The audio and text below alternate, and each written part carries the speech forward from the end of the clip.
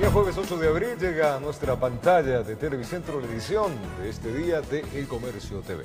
Muy buenos días con todos nuestros amigos televidentes. Gracias por unirse a esta señal para estar muy bien informados. El Comercio es edición impresa y está en circulación en todo el país. Los principales títulos que tiene diario El Comercio, que está en nuestro Ecuador, dice: excepción. Se acaba el 9 de cabildos, toman la posta. La campaña electoral se cierra hoy en 2 ciudades. 300.000 vacunas chinas llegaron. Accidente aéreo con 6 muertos es investigado. Son los títulos que usted puede encontrar en la edición impresa de diario El Comercio. Ella está en circulación.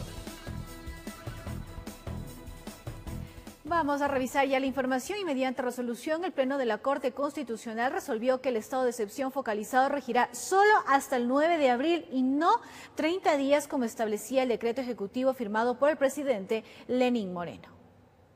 Fue el pasado 1 de abril, a puertas del feriado de Semana Santa, que el presidente Lenín Moreno emitió el decreto 1282 con el cual se declaró estado de excepción por 30 días en Azuay, El Oro, Esmeraldas, Guayas, Loja, Manabí, Pichincha y Santo Domingo de los Áchilas. Esto con el fin de controlar el índice de contagios de COVID-19. Ante ello, la Corte Constitucional resolvió que la medida rija solo hasta la medianoche del próximo 9 de abril, en virtud de que el primer mandatario habría justificado dicha medida hasta la mencionada fecha y no para todos los 30 días. Ismael Quintana, experto constitucionalista, explica que aunque son medidas que se hacen urgentes para la situación que atraviesa la pandemia, lamentablemente hay errores que no se pueden dejar pasar, pues la Constitución es clara. La Corte tiene toda la razón, es decir, aquí hay una equivocación del presidente de la República. Por ejemplo, el decreto decía que después del 9 de abril, el COE nacional evaluaría si es que cabía extender las medidas hacia los 30 días, prácticamente como que el presidente de la República está delegando estas atribuciones al COE nacional. Medidas como las que limitan las libertades de asociación, reunión y tránsito, que aclara, son competencia exclusiva e indelegable del Ejecutivo. Ahora, eso no quiere decir que el presidente a partir del día lunes no pueda volver a decretar un estado de excepción focalizado. Ojo, la Corte no está prohibiendo eso. La Corte lo que le está diciendo es que si usted va a decretar estado de excepción focalizado, tiene que tomar las medidas usted directamente, no el COE nacional. Resalta que siempre y cuando estas medidas sean debidamente argumentadas en el marco de la ley. Además, la Corte en su resolución ordena que en un plazo de 3 meses el presidente elabore y presente ante la Asamblea Nacional un proyecto de ley que regule el derecho a la libertad de tránsito de forma temporal para poder enfrentar la pandemia. Como no podemos estar yendo al estado de excepción, necesitamos una ley, un cuerpo normativo que nos entregue esta seguridad y esta certeza a todos los ciudadanos. ¿Qué pasa si es que no se cumple? Bueno, ahí se produciría incumplimiento del dictamen y eso podría ocasionar incluso la destitución del próximo presidente de la República y también de la Asamblea Nacional. En Quito informó Adriana Rojas. Llega atención al dictamen de la Corte Constitucional que dispone que el estado de excepción y los GATS establezcan métodos ordinarios para contener la pandemia. El COE Nacional resolvió ratificar el toque de queda hasta el 9 de abril y se dispone al Ministerio de Trabajo mantener el teletrabajo, entre otros. Con excepción de la vigencia del toque de queda hasta el 9 de abril de 2021 a las 23:59, el dictamen constitucional dispone que se deberán establecer métodos ordinarios para la contención de la pandemia. Así, los términos aprobados por unanimidad por el COE nacional mantienen prohibición de reuniones, restricción de la venta de bebidas alcohólicas, disponer al Ministerio de Trabajo mantener la vigencia de la modalidad de teletrabajo en las instituciones de la función ejecutiva y desconcentrado hasta el 26 de abril de 2021. Se mantienen suspendidas las clases presenciales en las provincias de Azuay, El Oro, Esmeraldas, Guayas, Loja, Manabí, Pichincha, Santo Domingo de los Áchilas, de los pilotajes previamente autorizados hasta el 26 de abril del 2021, que será una nueva evaluación. Además, se plantean algunos exhortos, uno de esos a las autoridades locales para suspender las actividades en gimnasios, centros de entrenamiento físico, canchas deportivas, cines, teatros, parques municipales y metropolitanos. Todos los exhortos pierden vigencia en la medida que estábamos dispuestos hasta el día viernes. Sí, creo que estoy siendo claro, ¿no es cierto? Lo que no es competencia del COE nacional, pues ya la ciudadanía se tiene que acotar a sus COEs locales. Otro de los exhortos pide a los GATS, en el marco de sus competencias, controlar el aforo máximo del 50% en los centros comerciales y en restaurantes. En la reunión del COE nacional también se planteó enviar un proyecto de ley a la Asamblea Nacional que permita actuar en pandemia. Es la disposición que da inclusive la Corte Constitucional, y le da a la Asamblea 6 meses, y yo ahí sí le pido de la Corte Constitucional actuado en derecho, porque ellos son, obviamente velan por las garantías constitucionales. Nadie preveyó, ni una ley ni la Constitución, una pandemia, y por eso tenemos estos inconvenientes. Conforme el dictamen de la Corte Constitucional, las restricciones de tránsito se limitarán al horario de toque de queda, sin perjuicio de las competencias de cada cantón. Informó Javier Rosero. Edición Electoral 2021. El candidato correísta Andrés Arauz es el presidenciable de la Alianza Unión por la Esperanza UNES. De la mano de Carlos Rabascal estarán en la papeleta electoral para los próximos comicios. ¿Pero quién es Andrés Arauz? Conozcamos más de su vida en la siguiente nota. Andrés David Arauz Galarza, 36 años, economista, máster en Economía del Desarrollo, doctorando en Economía Financiera, casado, un hijo, experiencia en el sector público. Fue asesor en política financiera del Ministerio de Coordinación de la Política Económica, analista del Banco Central, director general bancario del Banco Central, subsecretario general de Planificación para el Buen Vivir de la Secretaría Nacional de Planificación y Desarrollo Semplades, director general del Servicio de Contratación Pública, ministro coordinador de Talento Humano. Candidaturas presidenciales. Esta es la primera vez que participa. Andrés Arauz es un político y economista, nacido el 6 de febrero de 1985, el candidato más joven de estas elecciones. Fue un funcionario muy activo en el correísmo. En agosto del 2020, anunció su candidatura a la presidencia por la Alianza Unión por la Esperanza UNES. Está casado con Mariana Vélez. En una entrevista concedida nos explicó un poco más de él. Revisaron fotografías y comentaron del hogar que han formado tras varios años de matrimonio, en el que han podido procrear un hijo. Me casé en el año 2014, tenía 29 y el 18 de octubre, nunca me olvido porque es el mismo día de la independencia de Puerto Viejo. Explicó que ha sido una experiencia única, pues los dos han superado las adversidades. Se conocieron en la Asamblea Nacional y desde allí son inseparables. Lleno de felicidad, de aventuras conjuntas, de haber vivido en distintos países del mundo, de habernos formado juntos.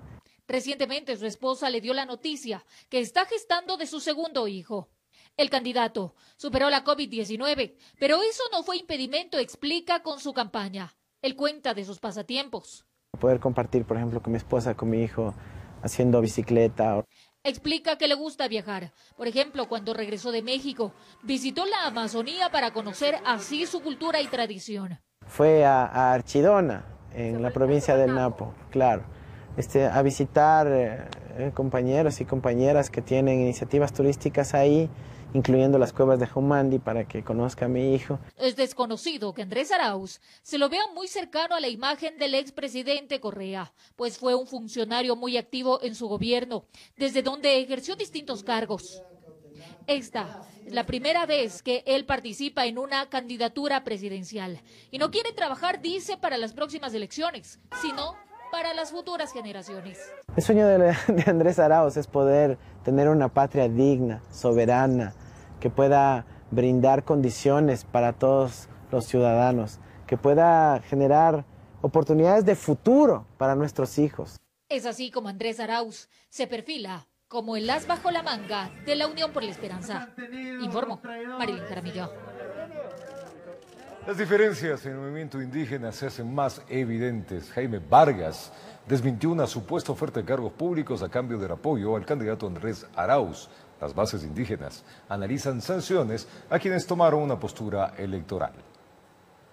El fraccionamiento en el movimiento indígena es cada vez más evidente. El apoyo público que hizo Vargas hacia el candidato de la Alianza Correísta Unión por la Esperanza UNES, Andrés Arauz, sacudió a las bases. Es una traición, porque él juró y rejuró estar en contra del gobierno de Correa cuando nos traicionó. Ahora de que el dirigente sí se pronunció sobre el tema. Aquí no hay tal negocio, me dicen que por un ministerio. Mire, yo quiero decirle a Yacu Pérez, él llegó en mi casa a ofrecerme el ministerio, él me ofreció. Aquí no hay ningún tal negocio con Andrés Arauz, algún puesto político. Y es precisamente ante el anuncio de separar a Vargas de Pachacutic que él respondió. Somos dueños del movimiento indígena. Yacu habla como que fuera dueño del movimiento Pachacutic, ¿verdad? Marlon Santi habla como que fuera dueño. Todas las nacionales que están aquí, los Waurani, los Shuar, los Quichuas, los Achuar, los Xiviar. Lo que pasó en el día sábado, el 3 de abril, era una decisión de las nacionales que están aquí en este momento. Es que desde las bases se muestran radicales por la decisión de ciertos miembros que tomaron una postura electoral. Aplicaremos el proceso de evaluación contra todos quienes han optado por la derecha tradicional, ahora representado por Lazo, y quienes se han inclinado por la pseudo izquierda, ahora representado por Arauz. Dejan en claro que impulsan el voto nulo y llaman a una depuración de la organización. El congreso que se realizará este 1, 2, 3 de mayo en la provincia de Cotopaxi aplicará las respectivas sanciones en los niveles que correspondan. Tras estas declaraciones, la división del movimiento indígena es cada vez más marcada, informó Abril Jaramillo.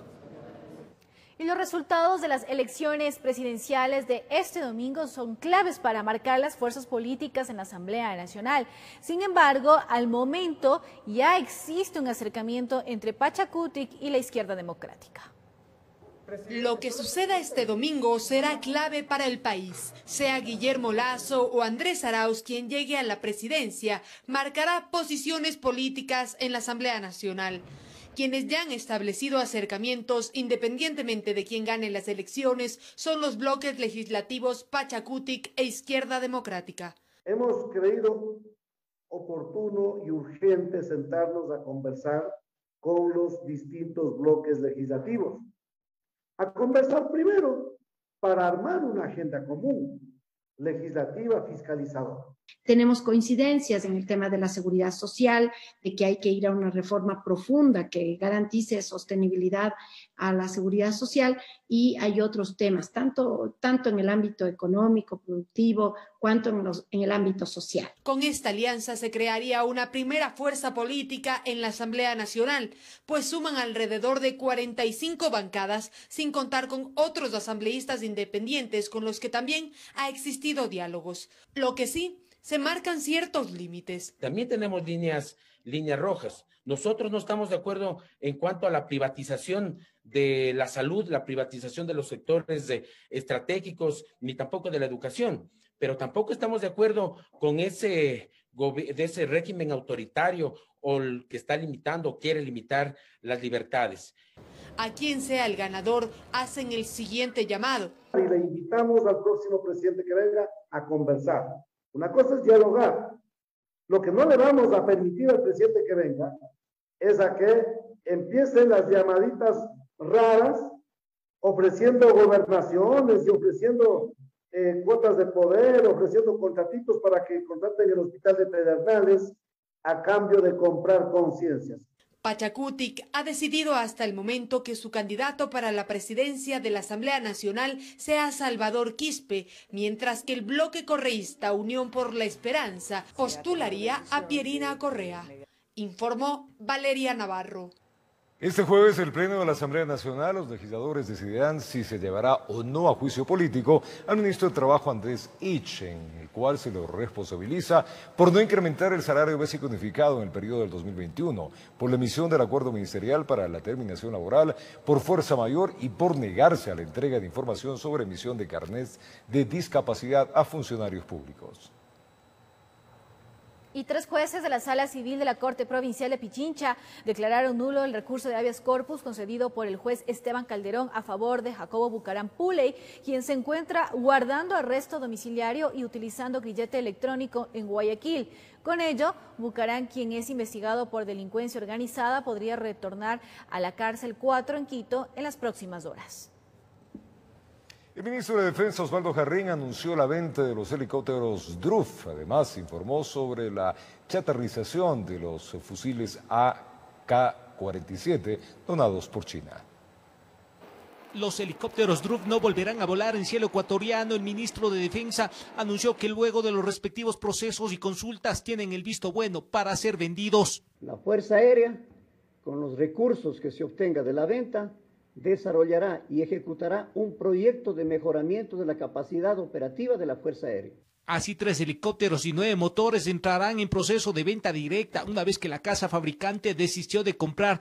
Hay que recordar que 4 sufrieron percances y se accidentaron. 3 están embodegados hace más de 5 años. Porque es abierto y se entregará una invitación a las diferentes embajadas acreditadas en el Ecuador para que sea de gobierno a gobierno, con absoluta transparencia. Que de forma parcial han sido reemplazados. Hay 4 helicópteros Koalas nuevos ya volando y 6 de otras características ya han sido adquiridos y llegarán en las próximas semanas al país.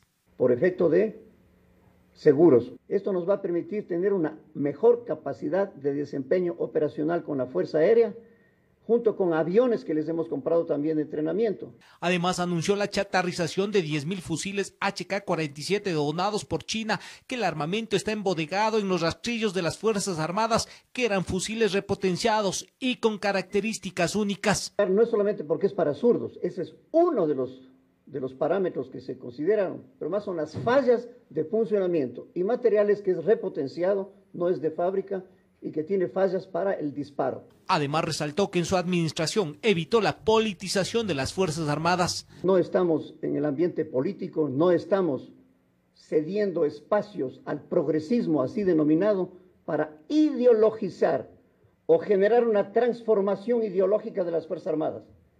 No les funcionó ni les funcionará. En Quito informó Iván Casamen. Y el Ministerio de Gobierno firmó un convenio de cooperación con el puerto de Contencón en Guayaquil con la finalidad de brindar facilidades a las unidades de antinarcóticos en su tarea de desmantelar envíos clandestinos de droga hacia destinos internacionales. El 28 de marzo se decomisó 157 paquetes de cocaína que pretendían enviarla oculta entre unas estructuras de hierro en una embarcación. Para el 31 de ese mismo mes, cerca de media tonelada también fue descubierta cuando pretendían enviarla en un doble fondo de un contenedor que tenía como destino Rusia. Con la finalidad de evitar que continúen estos intentos por contaminar las cargas, el Ministerio de Gobierno firmó este convenio con el puerto de Contecón de Guayaquil. Para poder recibir apoyo logístico, apoyo en infraestructura, apoyo que se requiere para que la policía pueda hacer una mejor labor.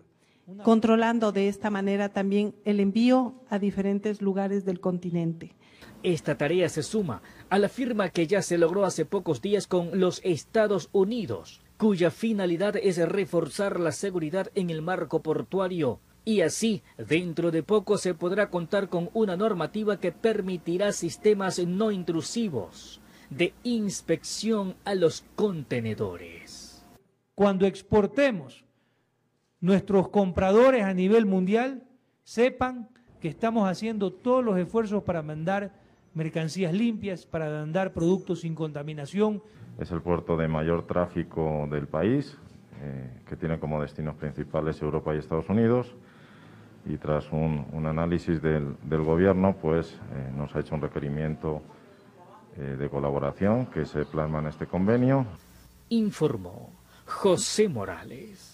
7:20 de la mañana, más de 3 meses de salarios les adeuda la Federación Deportiva de Morona Santiago a sus 62 trabajadores, quienes reclaman al gobierno la asignación de los recursos económicos, pues su situación cada día se agrava en medio de la pandemia.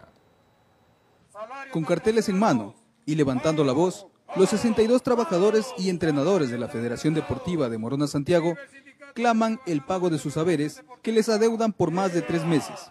Según su presidenta, sería el Ministerio de Finanzas el que no asigna los recursos a la Secretaría del Deporte. Estamos pasando por momentos muy difíciles, momentos muy críticos a nivel nacional y pienso que el deporte ha sido una entidad muy afectada.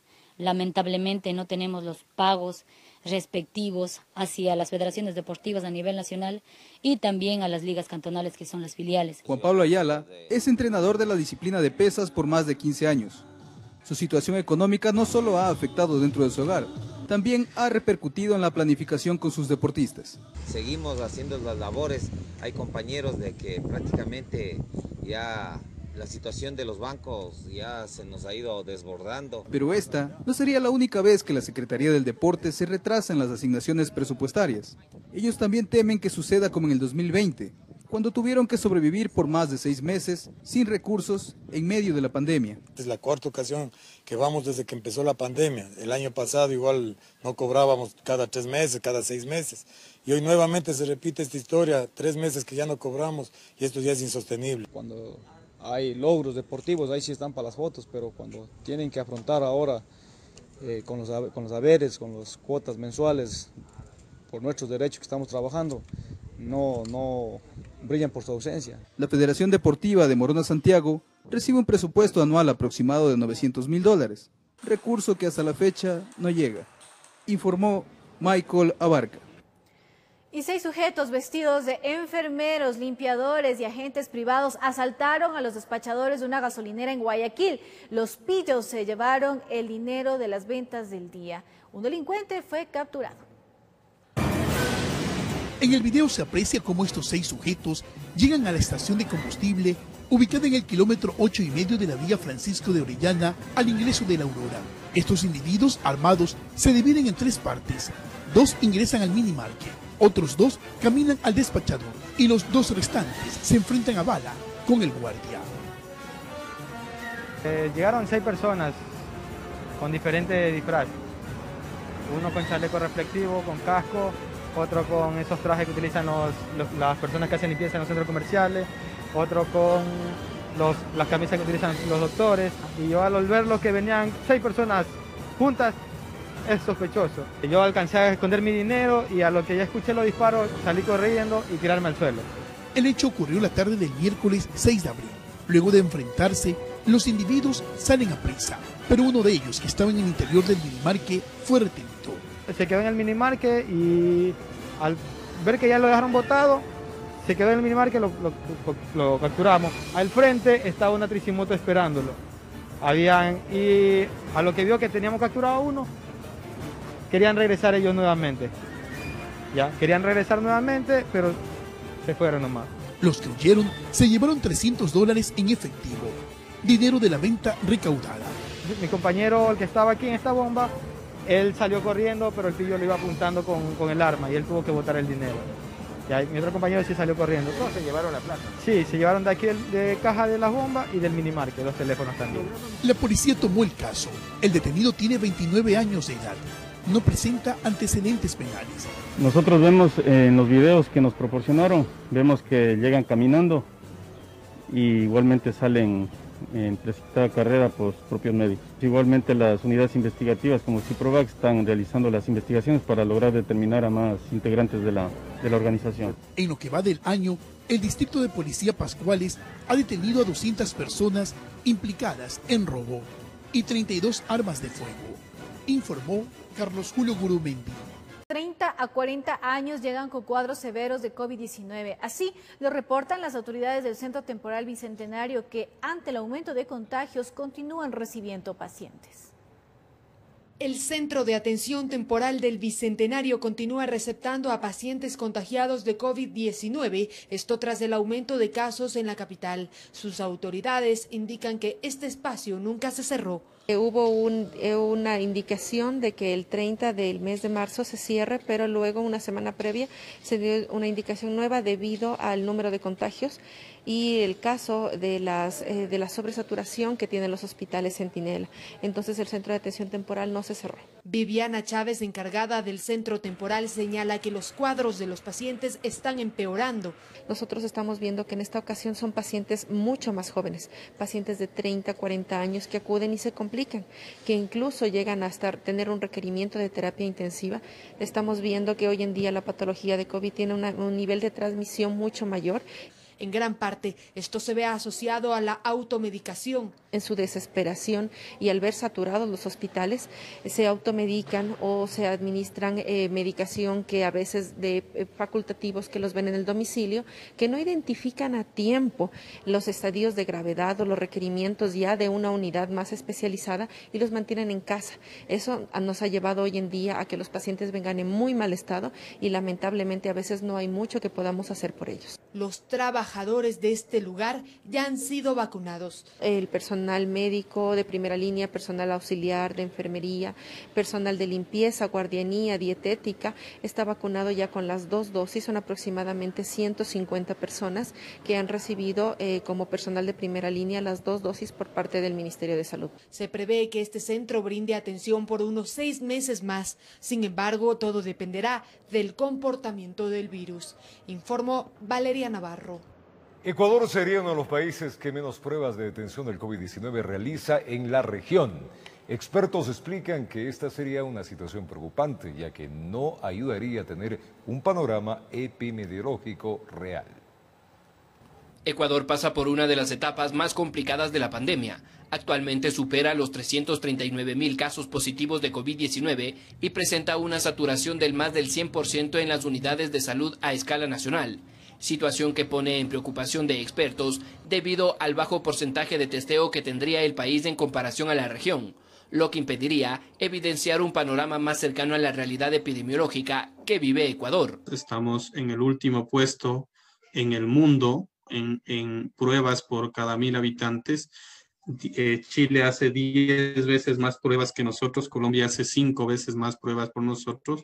La Organización Mundial de la Salud expresa que un testeo masivo ayuda a las autoridades a controlar y mitigar los contagios, así como a evidenciar los casos asintomáticos o leves para tener un tratamiento oportuno.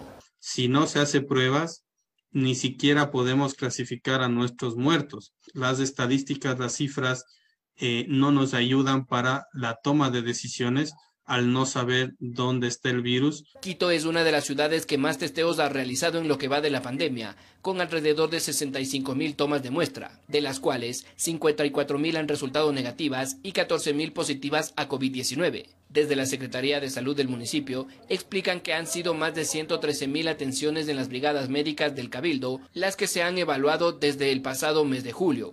Estrategia que, según el investigador universitario Daniel Simancas, se debería aplicar de manera masiva. La persona aquí en el país necesita que usted le dé el resultado de la prueba para quedarse en casa, porque de lo contrario, inclusive con resultados positivos, han roto el aislamiento. Veíamos que el 40% de los pacientes diagnosticados como positivos con síntomas leves ha salido de casa. Resalta que la aplicación de protocolos de aislamiento para los pacientes en sospecha o cumplimiento de las medidas de bioseguridad son importantes para tener un control de brotes y evitar un colapso sanitario, informó Mauricio Sánchez. Los efectos en la salud mental para pacientes que ya contrajeron COVID-19 podrían presentarse hasta 6 meses después del contagio, así lo reveló un estudio internacional. Estudios de la Universidad de Oxford revelaron un porcentaje alarmante del vínculo entre el COVID-19 y la salud mental, en donde un 34% de un total de 230.000 pacientes analizados reportaron secuelas. Este problema de salud se debería a varios factores. Trastornos del sueño, que es una de las circunstancias que más se ha visto en los pacientes, o los trastornos de estrés postraumático, que considero que serían uno de los puntos más fuertes en las personas porque tienen ese temor, ese miedo de volver a infectarse y sobre todo de un proceso de trastorno de ansiedad generalizada. Los estudios también revelaron un nexo entre el virus y enfermedades cerebrales, como lo explica la psicóloga clínica. Un hilo conductor donde la COVID sí produce infecciones a nivel cerebral. Eso quiere decir que tanto las sustancias químicas del cerebro como las habilidades que nosotros teníamos con antelación se pueden ir perdiendo. Los síntomas son distintos y dependen del grado de afectación del COVID en casos graves o severos, como lo menciona Paul Harrison, autor principal del estudio. Estos son los datos del mundo real, de una gran cantidad de pacientes. Confirman las altas tasas de diagnósticos psiquiátricos después del COVID-19 y muestran que también ocurren trastornos graves que afectan el sistema nervioso, como derrames cerebrales y demencia. En este último caso, un 2% presentó diagnóstico de demencia y un 7% accidentes cerebrovasculares. Por ello, es importante una prevención para cuidar la salud mental en el contexto de la pandemia. Después de atravesar la COVID, los pacientes empiezan a generar un TAG, que eso quiere decir un trastorno de ansiedad generalizada. Tengo muchísimos pacientes que incluso han renunciado a sus trabajos porque les piden que tengan que asistir de manera presencial. Alertas que, si no son tomadas en cuenta a tiempo, aseguran los expertos, podrían desencadenar en cuadros graves a largo plazo. Todo esto a propósito del Día Mundial de la Salud, que se celebra en todo el mundo. Informó Caterine Aguirre. Al retornar vamos a contarles que seis pasajeros de una avioneta comercial murieron tras precipitarse en los cultivos de arroz del recinto Santa Rosa en el cantón Salitre. Según la Dirección de Aviación Civil, entre la tripulación estaban médicos y un funcionario administrativo de una empresa que brinda servicios de salud.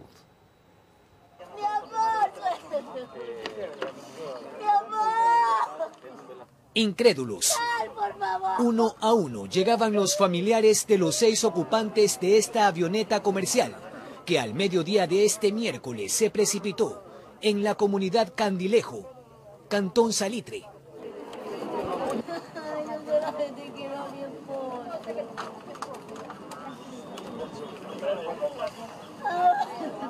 Nosotros pensábamos que era que venía haciendo disparos porque explotaba. Como 3 estallos hubo primero. Y de ahí se dio la vuelta así, vean, en contorno. Y a lo que cogió de aquí para allá, vuelta se comenzó a fallar, como que se apagó, se dio 2 vueltas de campana y se vino al suelo. Se desplomó, yo estaba cerquita ahí, estaba como unos 100 metros. Fallecieron de contado porque tenían fracturas en el cuello. Hay una chica que tiene quebrado la columna. La policía llegó a los pocos minutos. Empezaron a levantar los primeros indicios. Se ve que son personal médico, ya que en el interior se encuentran insumos médicos. En el interior de la avioneta se encuentran 5 personas de sexo masculino y una persona de sexo femenino. Subcontratados por la empresa que está. Los códigos ahí, H. ¿Eso es de empresa? Sí. Eso contratado. Pero ustedes son paramédicos de qué? Yanapay. ¿De la FAE? Yanapay. Yanapay. Privado. Luego acudieron elementos del Cuerpo de Bomberos del cantón. Intentaron salvar a uno. Según lo que dicen los moradores, cuando se precipitó a tierra la avioneta había uno con vida, pero cuando nosotros ya arribamos al lugar, ya lamentablemente había fallecido. Según el boletín de la Dirección de Aviación Civil, los miembros de la tripulación eran Gabriel Guapaz, Edwin Velázquez y Jaime Muñoz. También estaban los médicos Elvis Trujillo y Silvia Orellana, así como Julio Jaramillo. La avioneta volvía de Nueva Loja luego de atender a un paciente que padecía COVID en la ciudad de Guayaquil. Para efectuar el levantamiento de los cuerpos, tuvieron que esperar más de 3 horas. De criminalística, comenzar a hacer sus investigaciones y sacar cuál es la causa de desprendimiento de la avioneta. Pasadas las 17 horas, iniciaron el procedimiento en medio de la consternación de 6 familias que hoy están quebradas. En Salitre, con cámara de Efrén Flores, informó Jorge Escobar. Y una persona fallecida fue el saldo de una colisión entre 2 vehículos pesados. El accidente de tránsito se produjo la noche del miércoles en el sector de Puente Lucía, en Guayaquil.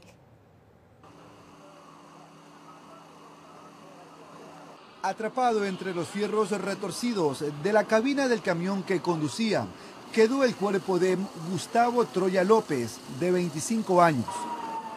Según la versión de agentes de tránsito, el hombre se impactó contra una plataforma que se encontraba estacionada. Es una tipología de estrellamiento. Hay un vehículo estacionado sobre el carril derecho y hay un abandono de conductor. En la persona que venía en el vehículo, que venía en la parte posterior, resultó fallecido. El accidente de tránsito se produjo en el kilómetro 26 de la vía a Daule, en el sector conocido como Puente Lucía, en las periferias de Guayaquil. Familiares del fallecido atribuyen el percance al chofer del vehículo estacionado. Mal estacionado y sin, una luz de parqueo, nada. Digamos, ya está zona oscura. Ya usted se puede imaginar lo que pudo haber pasado. El occiso trasladaba un cargamento de banano desde Quevedo hacia el puerto marítimo de Guayaquil. Informó Jorge Salazar. Vamos a contarles ahora que en un sector rural de Babahoyo, un delincuente acabó con la vida de un policía cuando realizaba un allanamiento junto a otros uniformados. La policía desplegó un intenso operativo para buscar al asesino. El operativo se había denominado Huracán y a esa velocidad le arrebataron la vida al policía de la Unidad de Mantenimiento del Orden Jesús Intriago Zamora, de 29 años. Por aire y tierra, la Policía Nacional buscaba a alias Tito, quien disparó por 3 ocasiones. 2 dieron en el chaleco antibalas y el tercero en el rostro del uniformado, matándole al instante. Nos ayuden a difundir para dar con el paradero del autor del hecho, por haberle matado a mi compañero. Que esto no se quede impune y las autoridades hagan lo que tengan que hacer. Al primer operativo fueron 35 uniformados para capturar a una banda que mantenía en zozobra la parroquia Febres Cordero y sectores aledaños en Babahoyo. Lograron aprender a 4 personas. Tras el asesinato del policía Intriago, ya eran 180 los uniformados tras la pista de alias Tito. Son personas que tenían una gran cantidad de eventos delictivos, ¿no? De diferente naturaleza, y más que todo son personas que tenían ya órdenes de detención y que estaban en ese lugar en cierto modo aislados, protegiéndose momentáneamente, hacían los golpes y nuevamente regresaban a ese lugar. Mientras los operativos de búsqueda continuaban, momentos de tristeza se registraban en la morgue en Babahoyo. De ahí camino a las instalaciones de la subzona Los Ríos, a la despedida final de sus compañeros y autoridades. Honores al féretro, atención y La Policía Nacional no termina aquí, el día de hoy seguimos todavía con el operativo y lógicamente como ya tenemos la identificación total de Tito C, pues estamos haciendo todas las actividades judiciales y también operativas para poder dar con la detención de este ciudadano. Jesús Intriago estuvo en las filas policiales solo por 3 años. Murió bajo el lema de servir y proteger. Desde Los Ríos informó Odette Camacho. Y 2 viviendas fueron allanadas esta madrugada en la cooperativa Unión de Bananeros en el Guasmo Sur, en Guayaquil. Agentes de la Unidad de Muertes Violentas del Guiri, GOE y del Humo buscaban a supuestos involucrados en los últimos asesinatos en el puerto principal.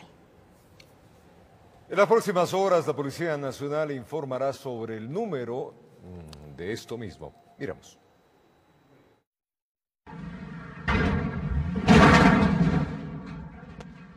Fue un operativo que se llevó a cabo en distintos puntos del país, entre ellos Manta, Puerto Viejo, Santo Domingo, Daule y San Borondón. En total, 12 detenidos, varios vehículos, armas de fuego, dinero en efectivo y demás evidencia. 19 allanamientos que contaron con el acompañamiento de la Fiscalía General del Estado. Estaba orientado a la desarticulación de una organización criminal que forma parte de la estructura criminal identificada como Los Choneros. Esta organización criminal estaba dedicada al asesinato, al sicariato, a las tentativas de asesinato, al transporte ilegal de drogas.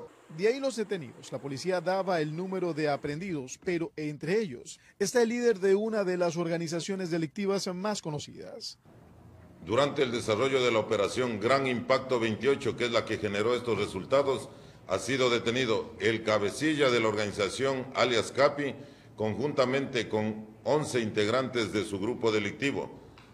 Indudablemente que esta estructura delictiva forma parte de esta gran estructura delincuencial identificada como Los Choneros. La evidencia fue también presentada ante las cámaras.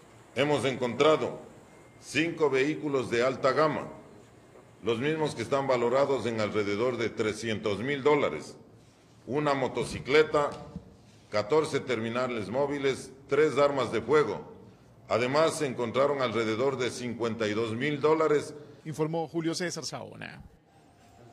Y 4 antisociales robaron las pertenencias a los pasajeros de un bus de la línea 82 mientras circulaba por la autopista Narcisa de Jesús al norte de Guayaquil. El suceso quedó registrado en cámaras. El conductor recuerda que ya se encontraba en su última vuelta. Iba por la autopista Narcisa de Jesús alrededor de las 19 horas con 36 minutos. Al llegar al sector de Los Vergeles se subieron 4 jóvenes fingiendo ser pasajeros. Incluso pagaron el valor del pasaje. Cada uno tomó asientos distantes para despistar. No pasó ni un minuto cuando uno de ellos se puso de pie y esa fue la señal para mostrar sus armas de fuego y desvalijar a todos. En la parte delantera el conductor vio la oportunidad para reportar mediante la radio de comunicación, pero el tipo con el arma de fuego se dio cuenta y esta vez lo tomó de la cabeza, mientras lo apuntaba con el arma. Para el conductor fue un momento en el cual vio su vida pasar en cuestión de segundos. Pensé mucho en mis hijos, que me esperaban en casa. Los 4 implicados se bajaron del bus sin dejar de amenazar para que nadie se atreviera a seguirlos. Lo peor del caso es que estos hechos no son aislados. En esta cooperativa Santiago de Guayaquil cuentan con otro video captado un día antes, casi a la misma hora y en el mismo sector. Se llevan bolsos, carteras, celulares, todo cuanto encuentran a su paso, mientras amenazan con armas de fuego. Constantemente la 70, la 16, la 118, 154, somos 5 frecuencias saltados todos los días. Informó José Morales.